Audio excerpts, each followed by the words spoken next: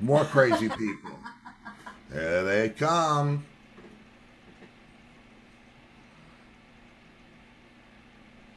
There's All me. right. All Oh, right. I see that. Yep. Okay. All There it right. is. Very nicely done. Well, I think after the 10th, 11th show, we should probably get it right about now. Hey man, you have no idea when we first started, whatever, Oh however my long it God. was, man. We It were, was months. it was months and months, and It I, was, I still have things that I want to upgrade and change. It's just 5 days a week too. yeah, 5 days a week. It's tough, but it's okay. How are Right. you guys? We're good. We're good. Did you have? It was Thanksgiving good. Everything was good. Thanksgiving was incredible. Just incredible. The only problem with Thanksgiving, and I think for most all of us agree, it's just not long enough. That's they need to make a Thanksgiving week. As in terms of what? Yeah, Eating or... we kind of already do that. I mean, because I think we pretty much we kind of slipped through Monday into Tuesday, and Right. then and it's like, well, it's Tuesday, and it, but we timed it perfectly this year. This year, we had she made perfect amounts of everything perfectly. Right. Doesn't get better than that. And the last serving of this and the last serving of that, if you were anal in such a way, it's all gone. None Let of me it. tell you, I saw that cake or the cake pie Yeah, that thing. Oh no, that conglomeration. I don't think that made it through the weekend. That certainly didn't make it to Thanksgiving. All it did was protected a couple of pies that it got in the way of. Well, I'll tell you, I'm really excited. We got a kind of a fun one put together today for you guys. Yeah, practice about this one. I don't know why I'm all jazzed about this one, but I think you're gonna like it. When I was a kid, one of my absolute favorite songs was this one. Wait, yes. Was Journey's "Wheel in the Sky." Mm-hmm.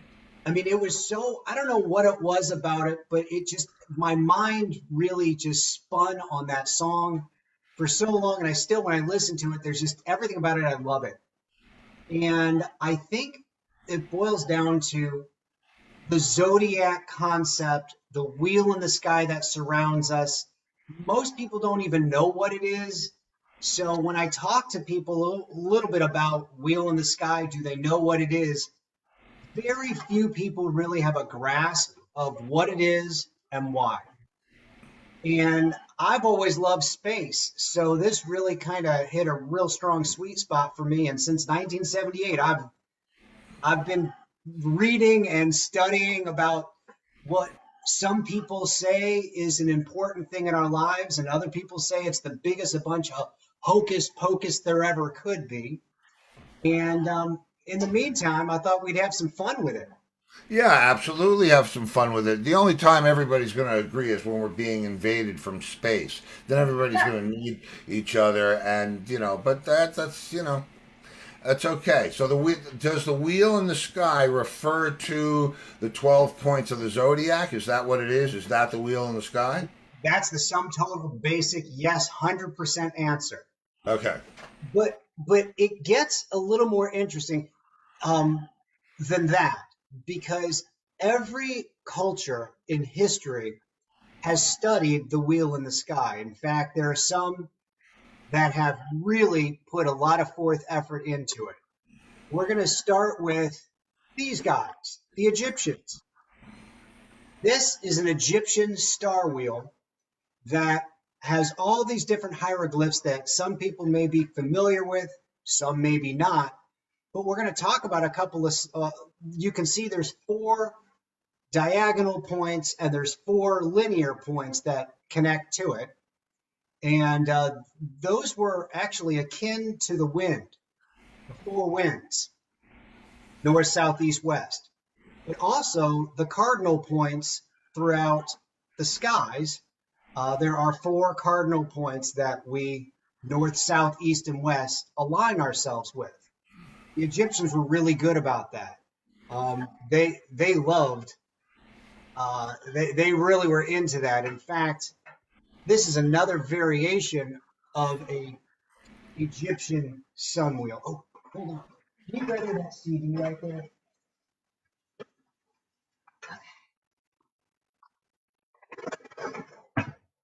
This is the greatest hits, Earth, Wind, and Fire. If you take a look at, Oh yeah, yeah. they have all the different zodiac breakdowns all the way through it that can be found. Wow. Oh, there's the Ankh. Yeah, We got all our stuff is in there. and it really, Pie I see too. yes. So, the Egyptians really, for the most part, we owe them a lot of the beginnings of this. But I've got to, okay, I try to wrap my head around this in the most literal way. I mean, I really try to, Right. I'm in Egypt. It's what, 4,000 years ago, 3,000 years ago? Give or take. And I'm walking around. It's not like I'm going to bop on down to the observatory. I mean, how do I even get keyed into this mindset that there's a cycle of anything besides morning and night? Yeah, well, That's a great I'm question. missing the whole class because I had to get Steve tea. Oh. What? So I don't know what's going on. what'd you say, Lloyd? No, she said she doesn't know what's going on. We're talking about the Steve needed a cup of tea, so I have not been in here. Hi, Kobe. I'm Oh. sorry. What kind of tea you drinking? just Decaf. chai, chai, decaf. I'm so glad that you are. Here, watch this. We have another wheel in the sky that we're going to talk about from China. Ah. This is slightly different. Instead of it being 12 on the months, each month having their own place in card, in the Chinese zodiac, they have here.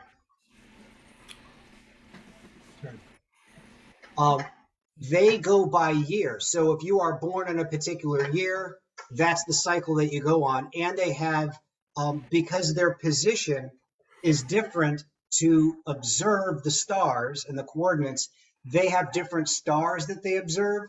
But what's interesting about many of their star constellations, many of them coincidentally match to others that are in when I say ours, I mean ones that we're familiar with as well. So it's fascinating that there's a coordination between some of them, even though they're very different. So they watch the sky so much for so long that they figured out the rhythm of it. I mean, is that would be accurate? Well, they didn't have TV, they didn't have TiVo, they didn't have Facebook. They had the stars to keep them company. They were kind of like cats. right? But they also didn't have light pollution. Exactly, that was huge. In fact, today, if you live in a city like we do, you go outside, there are only a handful of stars that you really can peer into and planets that you can peer into. But if you get a chance to ever be out in the wilderness or out where it counts in a high altitude, it's a different world. I don't know if you've ever had the chance to see the Milky Way, but it's significant. I have been in that situation. When we go to Sanibel, yeah. because there's no street Yeah, lights. Sanibel has very little Yeah. light pollution, but Yeah. Well, that's really where I cut my teeth on watching the stars. I used to just when I was a kid growing up there, that's what I did. Is I enjoyed watching stars a lot. amazing, Yeah. amazing. I like it. So after the The one picture before, you kind of. Which did- one? There was a picture before, and yeah, that one. This one? Is that what you wanted? Did you want to talk about that or no? Well, the 12 Egyptian astrology signs. Most people don't really think about the astrology kind of beginning, or I should say having that connection, deep connection to the Egyptians. But I don't want to say it started with them because it really didn't. It started with the stars many eons before. And what's interesting is many people have talked about the Atlantean culture and the connection to them. Some people will look at me and think, Brad's a wacko. He believes in Atlantis, blah, blah, blah. Well, I hate to break it to you kids. There was a lot here before you and I were ever got here or our records. Around 9,500 years ago, there was a great flood. And that great flood increased about 250 feet of water in our system that we have now. So when the waters were drawn lower, there were other civilizations. Some call it Lemura, some call it Atlantis. But it was an advanced culture, and there have been many supportive documents that have even supported this. In fact, I got a great book. Yeah, like Noah and the Ark. No, it's different. Exactly. We have not a shortage of books. I know. I've gotten quite a workout with this one. Graham Hancock, he's got this book called Underworld. And in that, he follows these megalithic blocks that are underneath and right around what's called the Bimini Trail. And there are Wow. this is all shot underneath, and there are these massive megalithic blocks and structures underneath the water that point toward Bermuda. And somewhere in between there is a theory that is where it was located. So that, just in case. That all ties in with the Bermuda Triangle and all that? Precisely. And so after Egypt, we have the Hebrews, the early Hebrews. And if you notice, this is a actual zodiac wheel.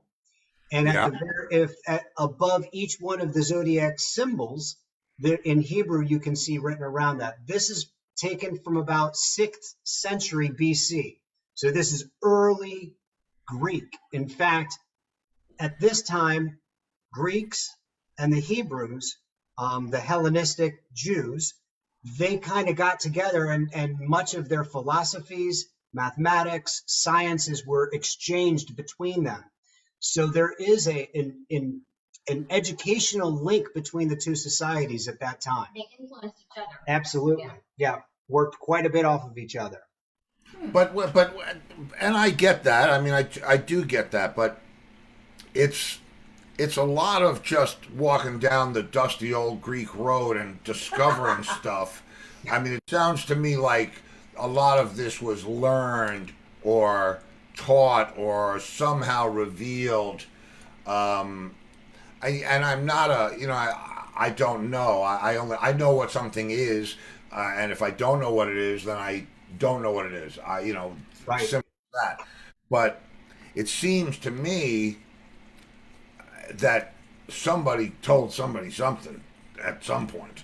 Well, so we're going to call it reoccurring miracles, because over and over again, the story has been retold, subtly different, unique to each culture. They all own their own, but at the same time, there are these golden threads that connect them together.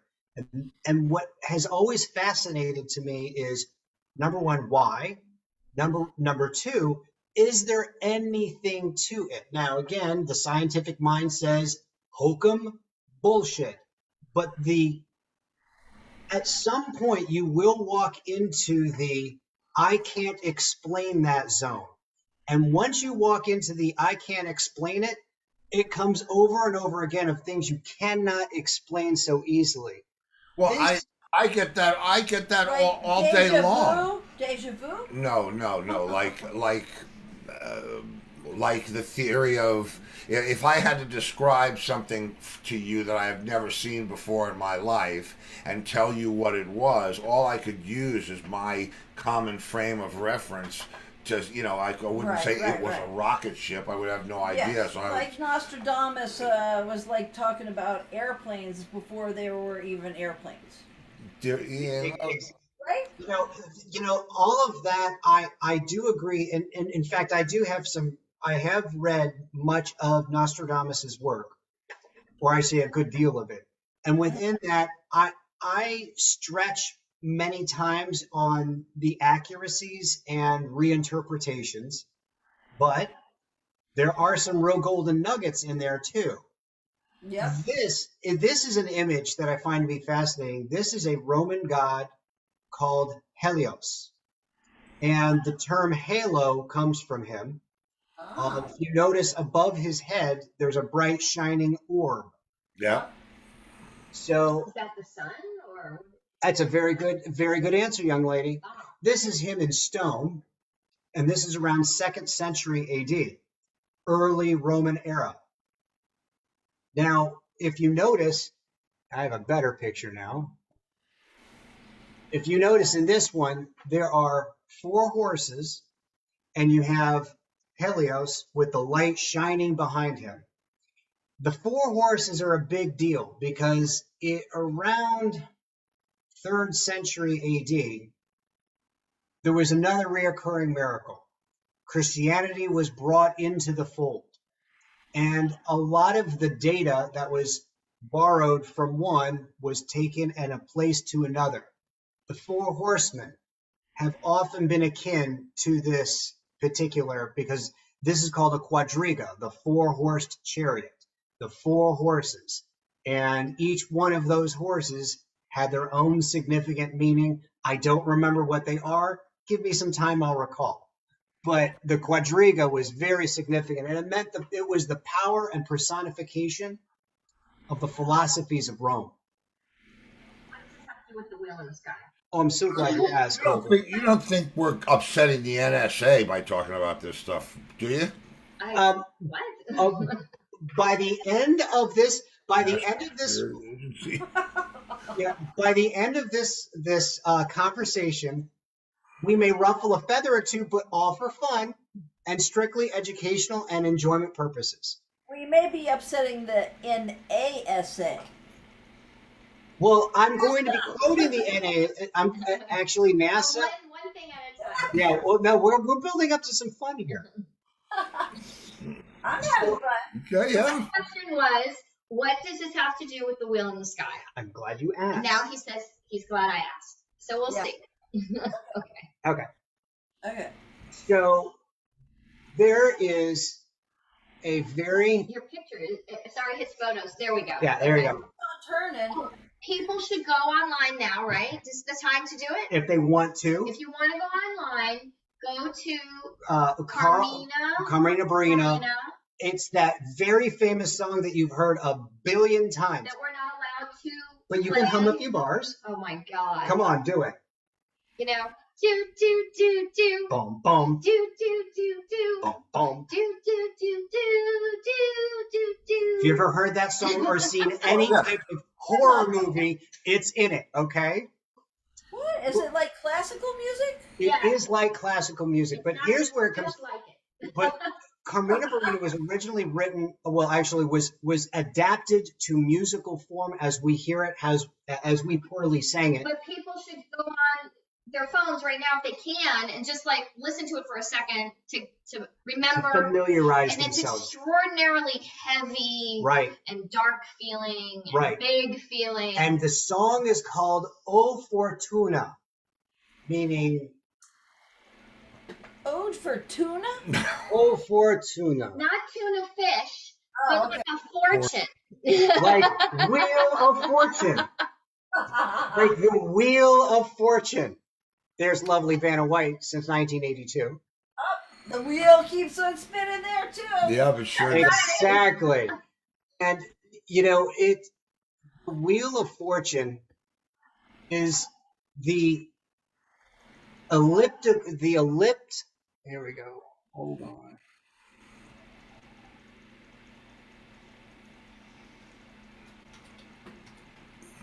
Oh, that looked uncomfortable. Yeah.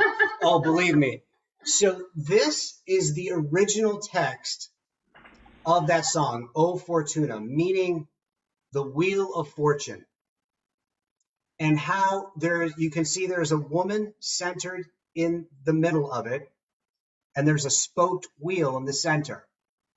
And that wheel that surrounds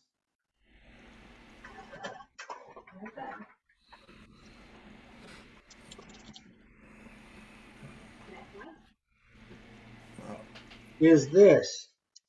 Oh, okay. Okay. That's the Wheel of Fortune. Oh, here we go. That's the one I want. You see this right here? Right, This one here. yeah, right there. That ellipse that surrounds us, that's us. And that wheel that surrounds us is the Wheel of Fortune, meaning the 12 zodiacs that influence our life, whether we realize it or not. This is what I study the stars with. No, there's Oh, the glares is horrible. there's a terrible Did not glare. plan for this. Well, the, Oh, I see. if you notice, like, if you ever take a look at the stars at night, especially off in the east, as time goes on, you can see the stars. You know, if you go out there an hour from now, they're in a different position than they were because we're constantly in motion, and it's a constant that goes through. This, thank you. This Wheel of Fortune was constantly being monitored, even during the 10th, 11th, and 13th century. And the reason why I'm specifically talking about the 13th century is there was a group of very educated scholars, Jesuits, around the 13th century.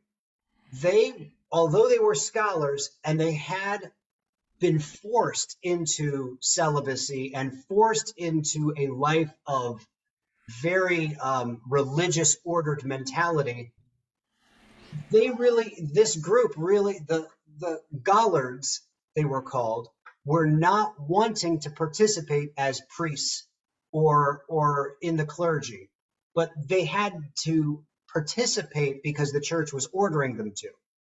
So what they did is they wrote music and poems and satires, all in the ears and eyes of the church, but they would do certain things that were specific to let people know that they didn't agree with everything of the church.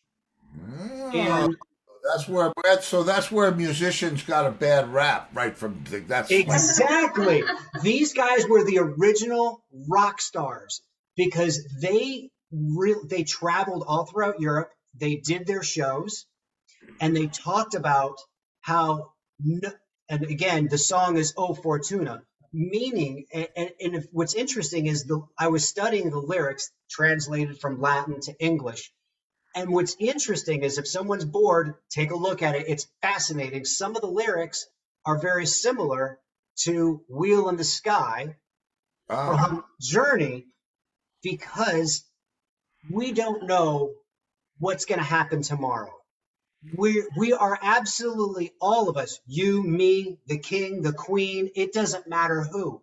We all are faced with our fate. And our fate ultimately is we are going to die. What will happen to our soul, we don't know. That's what the fates have to allow us to, judgment will happen then. So this song was actually a big deal back then because it put priests and the clergy at the same place as you and me or anyone else. They were not above because, see, at this time, a lot of people don't know this, but here, this is really cool. Check this out.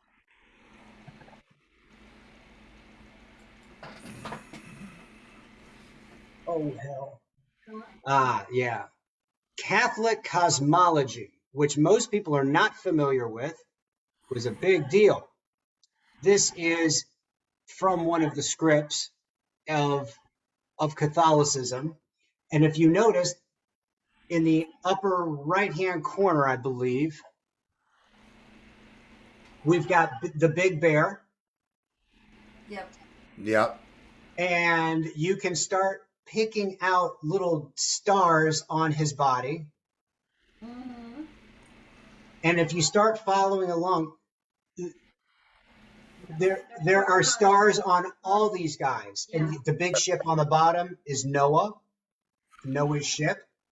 Oh. And some of this starts to becoming clear. There's a dog. That's an eagle. In fact, I use that eagle. It is a shield breastplate. Oh. And some say that shield breastplate inspired the shield breastplate that was on that's on our $1 bill. Oh, wow. Okay. Ah. So there is a lot of great data to What's be that dog found. called? What's what? The dog called. I don't know. I can't remember. But you see that white dog, right? I do. In fact, just to let you know, every character that you see in there is written in the Bible. Wow. But you don't know about who the dog is? Because it's going to keep her up all night. If Google it. if it makes you feel better, it'll keep me up all night too. Oh, I can Google it. Oh, okay. Now these poor people. Yeah, well, they're having it rough because they're on. Oh, sorry. What the hell? Sorry, I'm having technical. No. So on this wheel of fortune, you can see there is a woman in the background, Yep.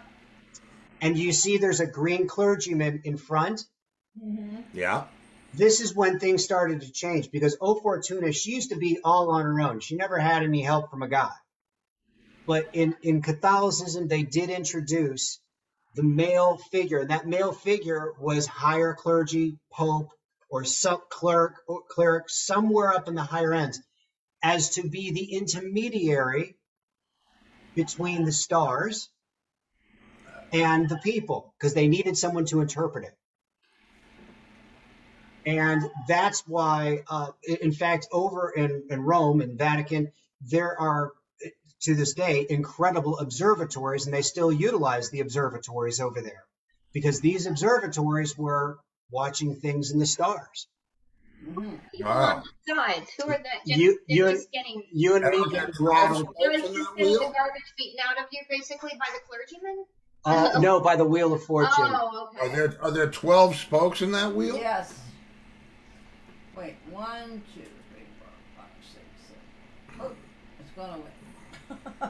Well, let's see, 1, So 2, here she is. Here, if you notice up here, it says Fortuna. Up here, the V is actually a U, Yeah. meaning the fortune. And there's a lot of little micro detail. There's a man up there being controlled by the wheel. Oh. And this is a 6-spoked wheel because they just chopped it in half for efficiency's sake. And then There's like she could crank. Right, exactly. There's a cranking of the So wheel. I guess if you're not good, you get the bad crank. Well, no, the wheel is always in motion. That's what it meant. Oh, sorry. There is a ship, if you notice that there is a ship there, Yeah. meaning that the Wheel of Fortune influences the waters and tide. And then if you see in the other side of the background, there's a town or a city. Yeah. Okay, and that means that, O Fortuna influences that as well. By Cedar Land. By sea or land, right. Now, here are a couple of clips, back to your NASA comment, that I thought everyone would find a little interesting. Cosmic rays from exploding stars affecting Earth's climate. NASA's been studying that increasingly because they're finding out that, hey, things on the outside do influence things on the inside.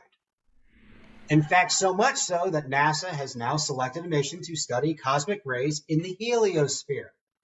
Back again with the heliosphere. Brad was very excited to tell me this morning. I know, right? So this is very cool. A little scary, though, for us Earthlings. That's but right. Some people would find it, not So scary. if you don't know what the heliosphere is, not everyone does, here we are. The sun is on one side, and then you can see Mercury, Venus, Earth, Mars, all the way. But then do you see the part where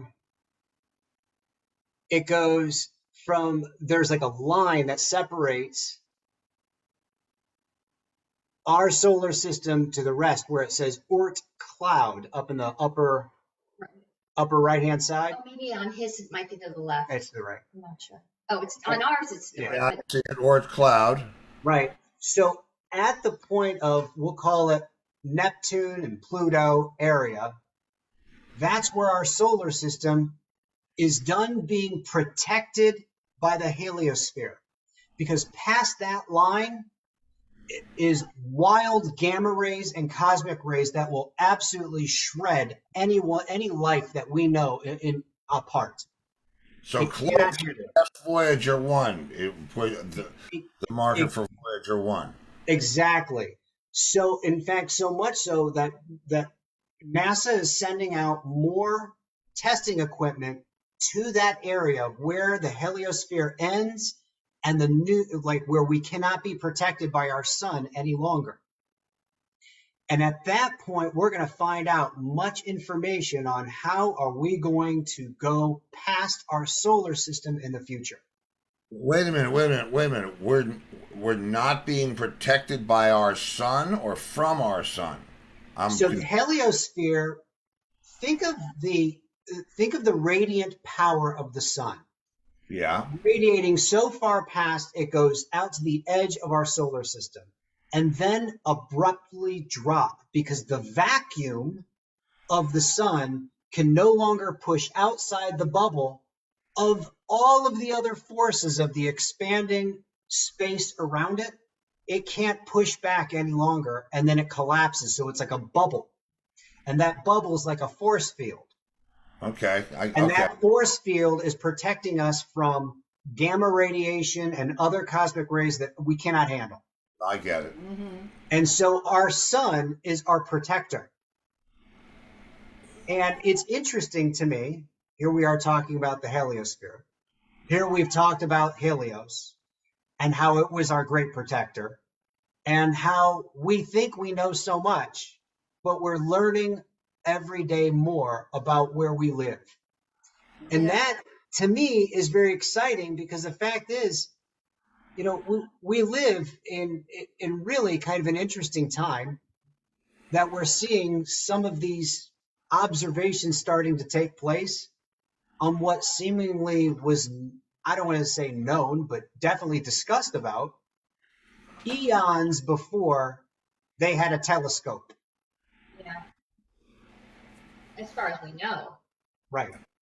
That whole thing just, Okay. it's The dog star is Sirius. no, Sirius is the dog star, but that's not necessarily the dog that was in that And picture. the constellation is called Canis Major, the greater dog. Yes, you're right. And you know what? And Sirius, the dog star is actually the eye of the dog star. There you go. So thank you very much. Yes, thank Now you. we can sleep. I doubt it. I doubt it. That's all very interesting. You know, think that's very interesting. since we don't know so much about, you know, what's out there and all of that, I think that's what makes being open to the possibilities of what could be out there. That's half the fun. Not knowing. Can you tell them the part about those clergymen how they had the tunnels and Oh, yeah. that's the best part. So you remember when I was talking about these guys, you know, the rebels in the 13th century, the Gullards, Right. a little earlier ago? Yeah. When I was in Sweden some time ago, and I was at a monastery. And at this monastery, of course, they're huge and they have large grounds, and you know, it was like an inclusive campus. And inside of the cathedral, they had like a 1/8 scale of all of the different grounds and the pictures of it. It was fascinating. And when they were talking to our group, I noticed that there was. They said that this is where the men stayed, and this is where the women, you know, the nuns stayed. And I noticed that there was like a little dotted line on the grounds in between. I said, "What's that?" Because you know me, questions everywhere. They said, "Oh, well, that is where there was an underground tunnel that they would meet between each other." Oh, And wow. I said, meet between each other. So, like, what happened? And they said, well, a lot of illegitimate children took place then. Oh. And in doing so, a lot of the unborn children were actually buried outside the realm, and it was a shame on the monastery, and it went for many years. But the Gollards, this is what they were poking at. They were saying that, you're like, no, you're like us. You have the craven desire. You like to do what we like to do.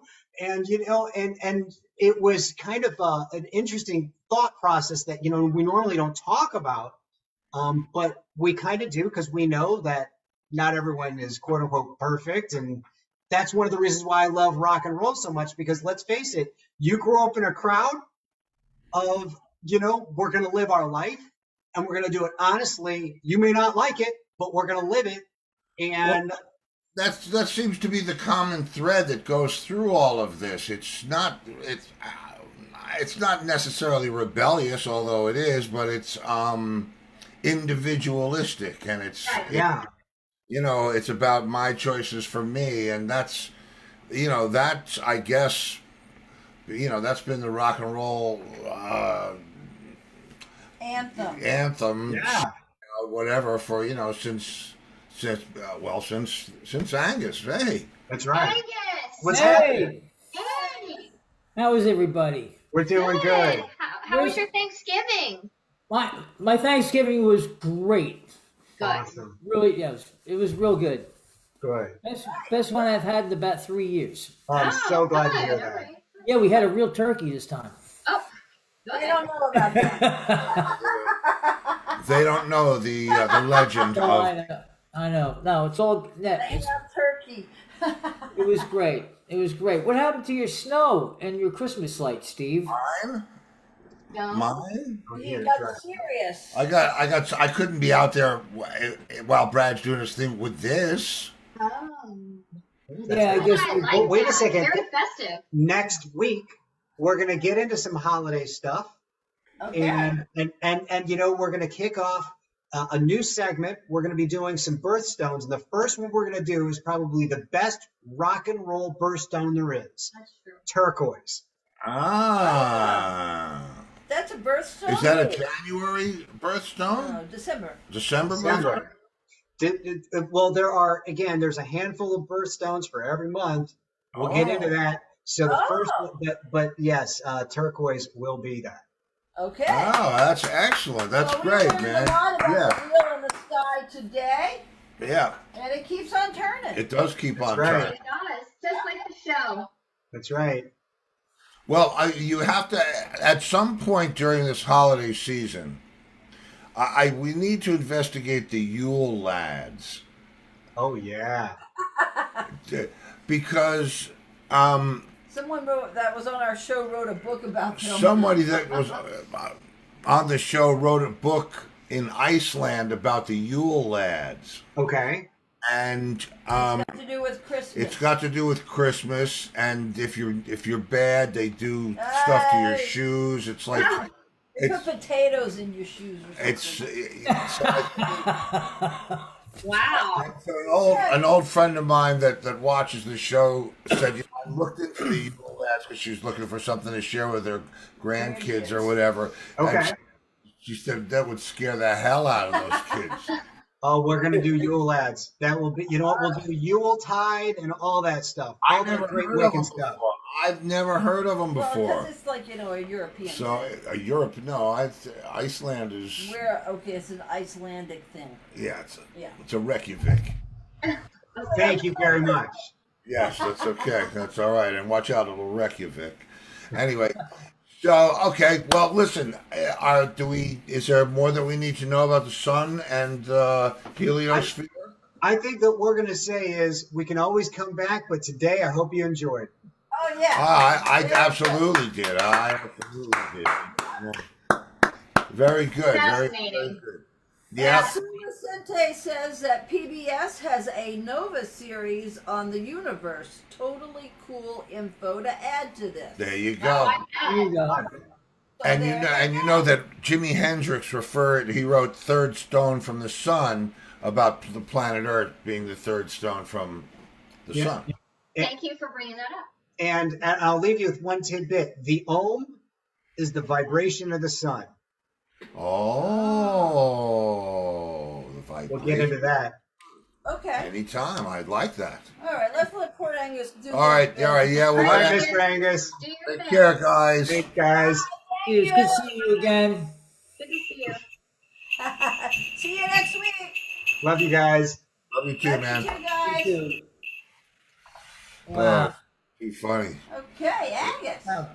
Good How stuff. are I don't have any Christmas stuff yet.